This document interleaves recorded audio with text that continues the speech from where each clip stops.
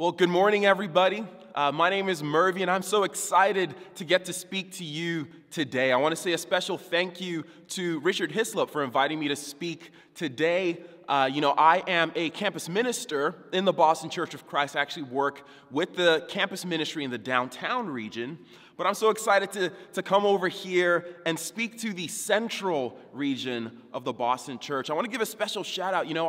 I went to Tufts University as a college student, and I know that the campus ministry over at Tufts here in Central is doing so well, and I'm so excited to hear that. I also want to give a special shout out to the Bragg family. The Braggs are so incredible. They help so much with the teen ministry here.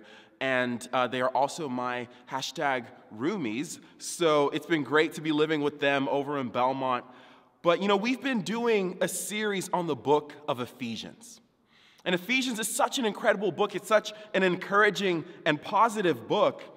And today we're going to be diving in to the beginning of Ephesians chapter 2.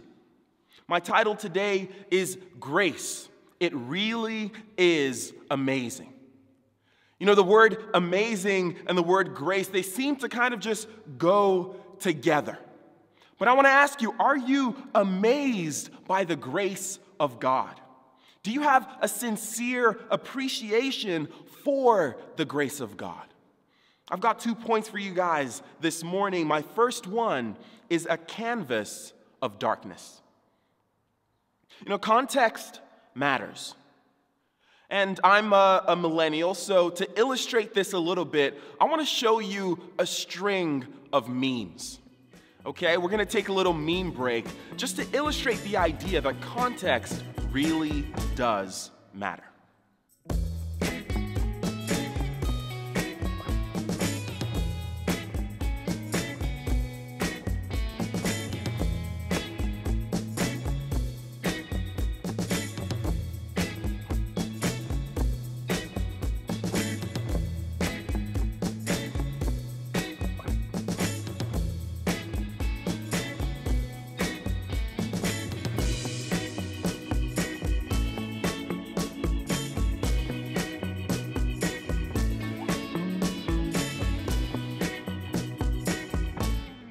So as you just saw there, things can go from trivial to mind-blowing pretty quickly, just depending on the context. Amen?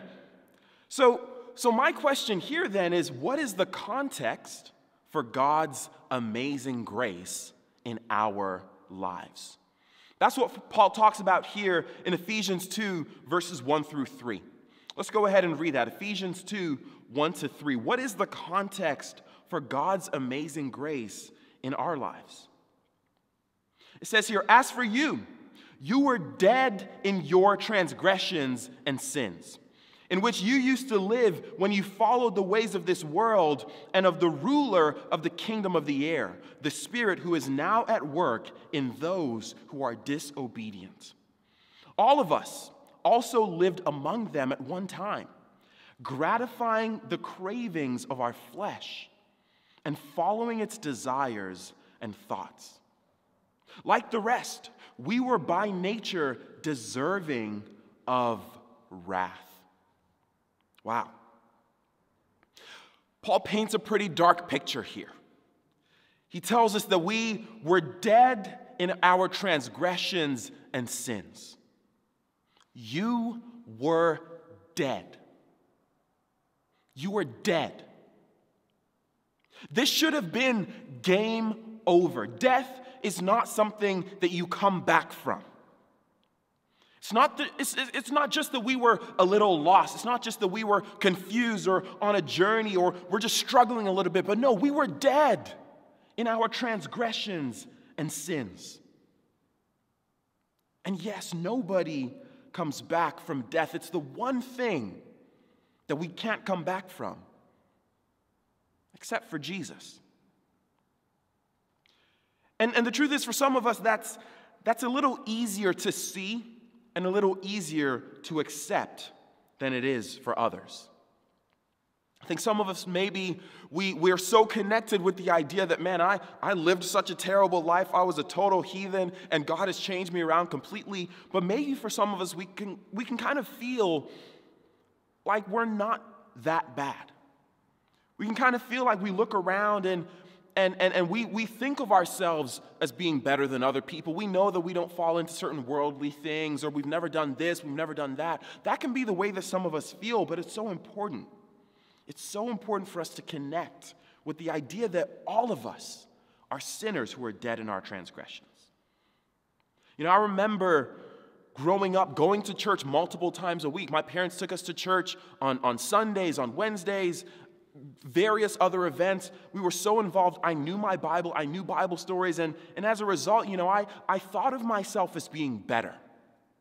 I thought of myself as being better than my friends at school, better than so many people that I would see in the world that I would gladly label as sinners.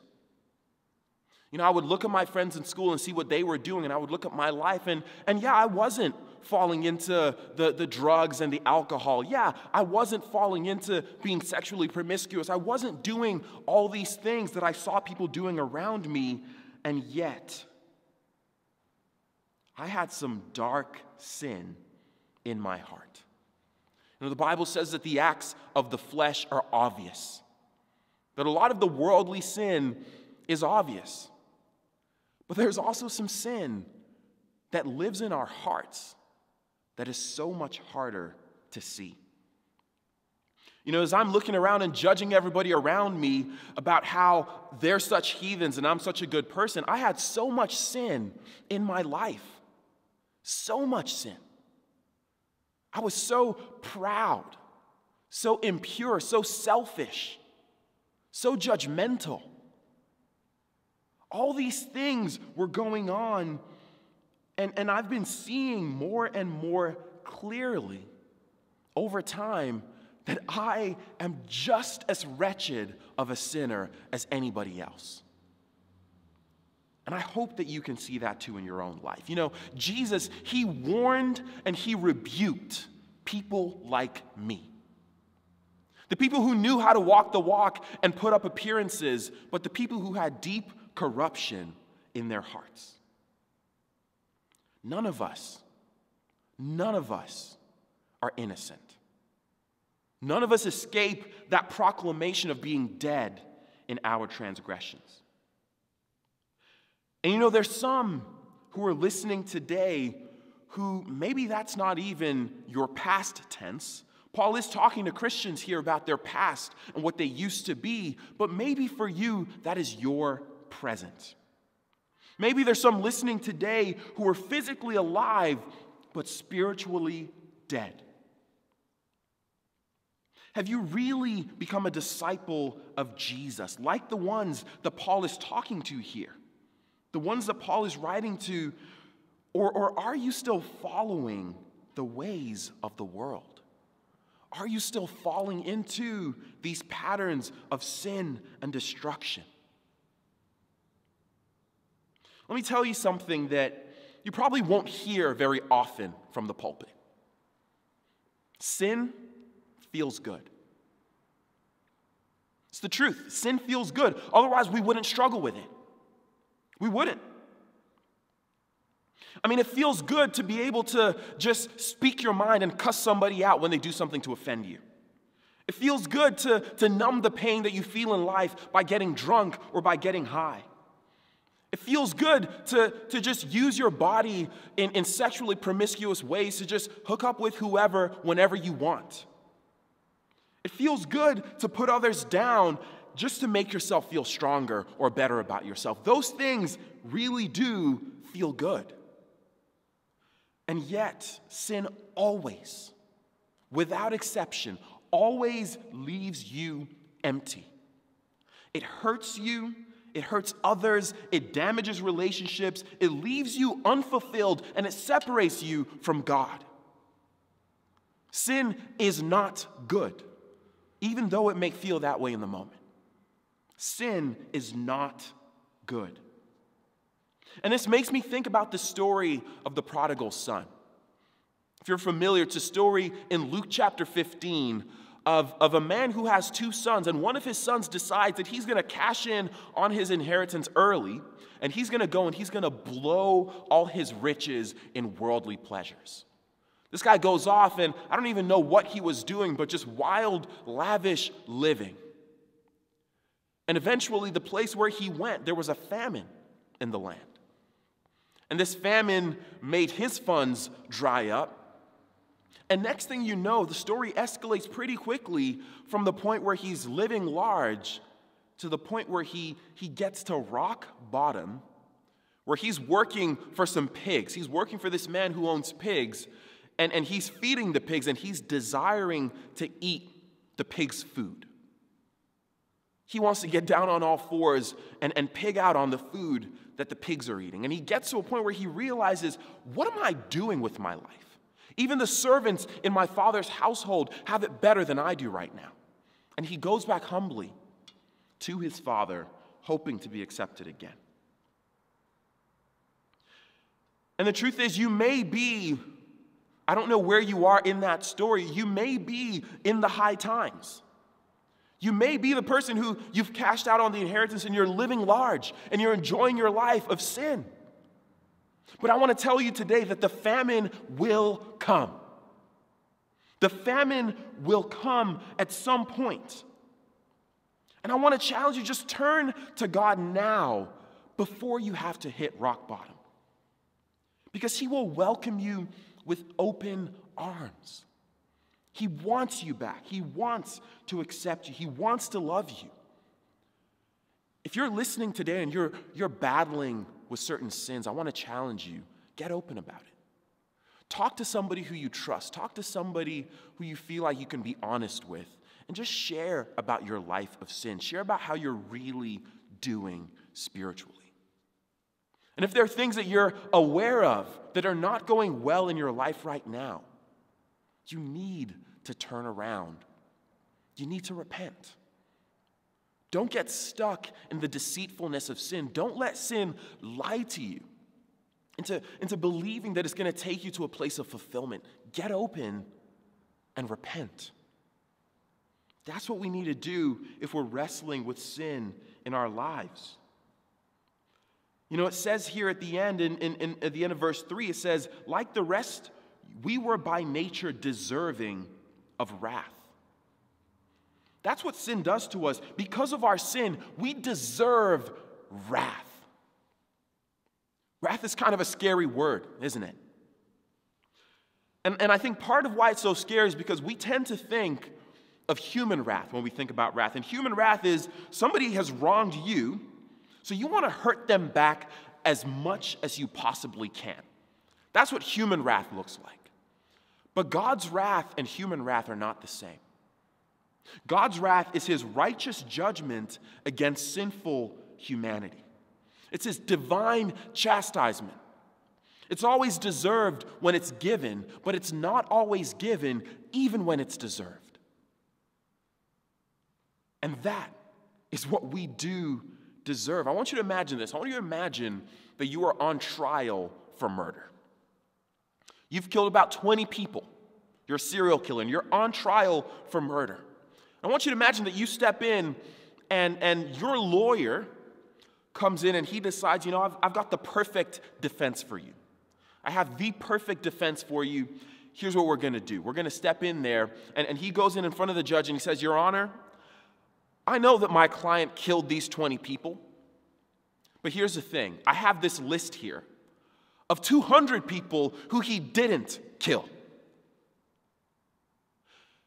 How good of a defense do you think that's going to be? Showing, hey, look at all the sin that I didn't commit. Look at all these things that I didn't do. Pat myself on the back. Or, hey, look, oh, you know what? I won't do it again. You know, those things are not good defenses. Sin is a permanent stain on our lives. We can't just look at sins that we haven't done. We can't just turn to say, hey, look, sure, I've done this, but I haven't done this, I haven't done that. You know, sin is a permanent stain on our lives, but that's just the context. That's just the context. It's the background. over which God's amazing grace can shine. And that brings us to my second point, a shining hope. You know, the darker the night, the brighter the stars. And maybe, we live in a city, we live in Boston, and there's a lot of light pollution. So maybe when you look up at night, you don't see a lot of bright stars, and that's because there's so much light all around you. We don't really get to see the pitch black night and get to see, I don't know if you've ever been to somewhere that just has no light pollution, and you can just sit down late at night and look up and see just how breathtakingly beautiful, how bright those stars shine. When we really understand the context of our sin, we're really able to appreciate the brilliance of God's grace. We can't let the light pollution blind us. Let's keep reading in Ephesians 2. We'll start in verse 4 here. It says, because of his great love for us, God, who is rich in mercy, made us alive with Christ, even when we were dead in transgressions. It is by grace you have been saved. And God raised us up with Christ and seated us with him in the heavenly realms in Christ Jesus, in order that in the coming ages he might show the incomparable riches of his grace, expressed in his kindness to us in Christ Jesus. For it is by grace you have been saved through faith. And this is not from ourselves. This is not from yourselves. It is the gift of God, not by works, so that no one can boast. For we are God's handiwork, created in Christ Jesus to do good works, which God prepared in advance for us to do. Wow. It's such a shining hope that we have here in Jesus. And I want to ask, what are you rich in? It tells us here that God is rich in mercy and love. What are you rich in? Now, I remember the first time that I finally had a full-time job. I had a regular paycheck. I was no longer a broke college student, and it felt so good. I felt rich. I wasn't rich, but I felt rich. I remember buying a car cash. I felt so good about myself. I felt like, man, I'm on top of the world. I am balling. I have made it. I remember going on a shopping spree and dropping $300 at H&M. $300 will go very far at H&M, by the way. And dropping all that money and feeling like, ooh, I just have it made. I'm doing so well in my life. And I would treat friends to food and whatever. I was buying things for other people. My order at McDonald's changed. I wasn't just getting the sandwich. Now I was getting the meal deal. I felt like I was on top of the world. I was rich. I was rich. But of course I wasn't really.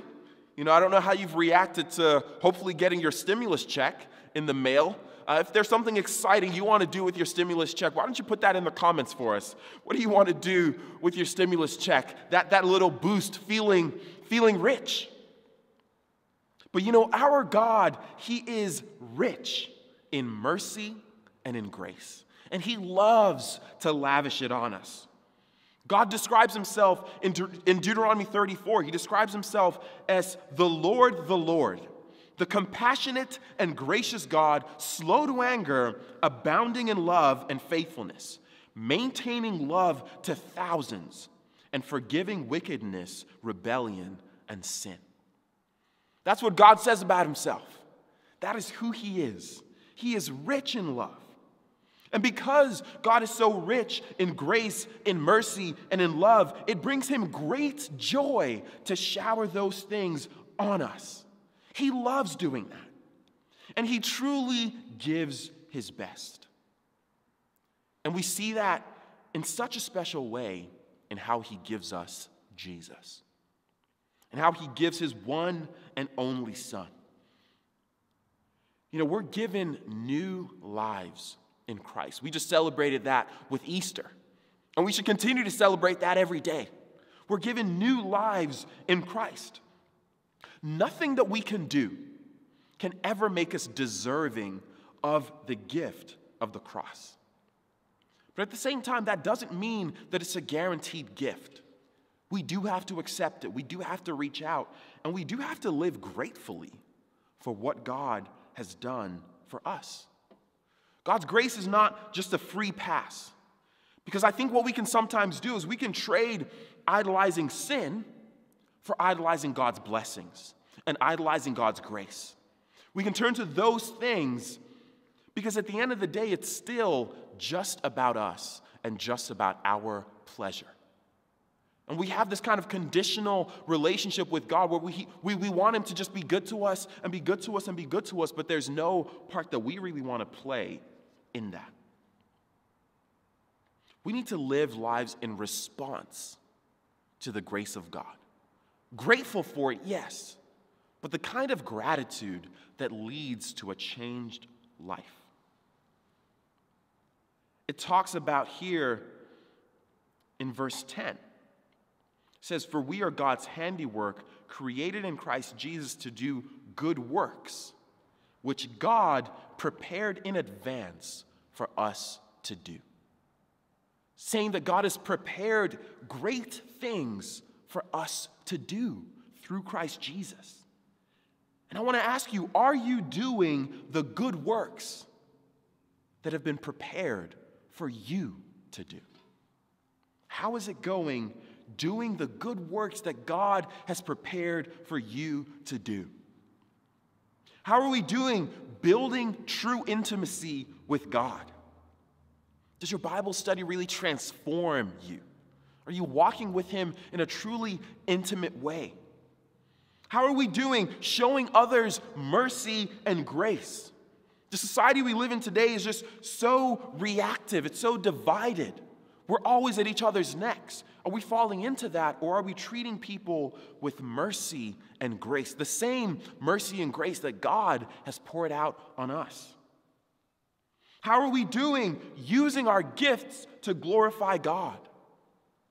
We're not meant to just be spectators in the kingdom of God. We're meant to be participants. God has blessed you in special ways, and He wants you to do those good works with whatever He's blessed you with. How are you doing living that out? How are we doing serving the poor and the needy? I mean, there are so many needs in our world today. There's so many needs. And one thing that's obvious from Jesus' ministry and from His example is that Jesus was not blind to the needs that were around Him. He was doing something about what He saw around Him. How are you doing being a light to the world around us? Do people see Jesus in your example? When they look at you, do they see a reflection of Jesus? If you were the only person somebody got to see, what would they conclude about the Christian faith? And how are we doing helping others to come to a knowledge of the truth?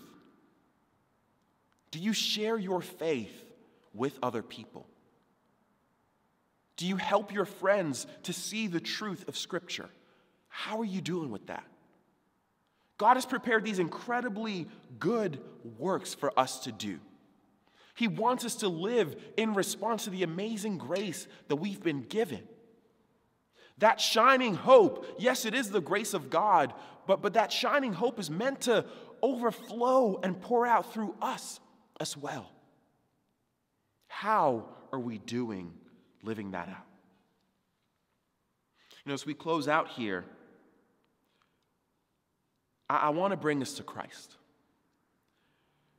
Because the hope that we have in Christ, God wants us to take that hope and really be a hope to the world.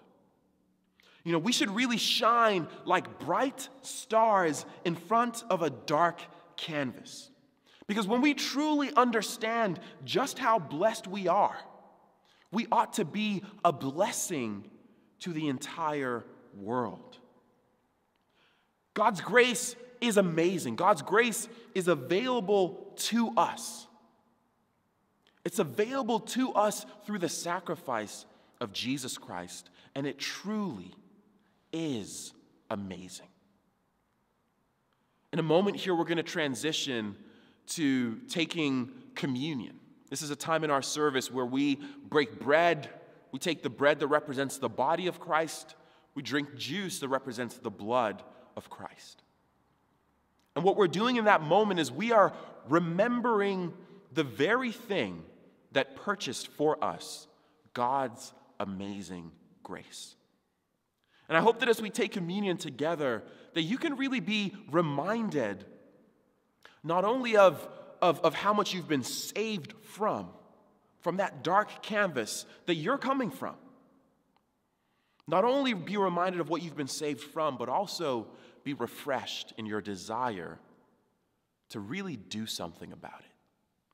Be refreshed in your desire to really live grateful for what's been given to you. Let's go to God in prayer for the communion.